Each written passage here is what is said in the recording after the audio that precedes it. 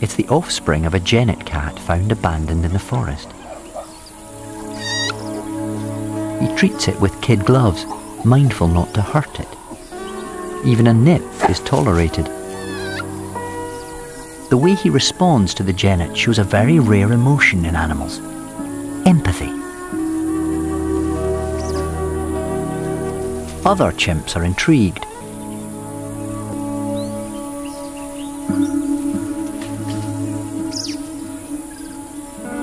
And one shows an unwelcome interest. This older chimp is used to having his own way, but without any feelings for the kitten, he's a bit too rough. The owner shows real concern and intervenes to protect his vulnerable pet, and takes it from harm's way.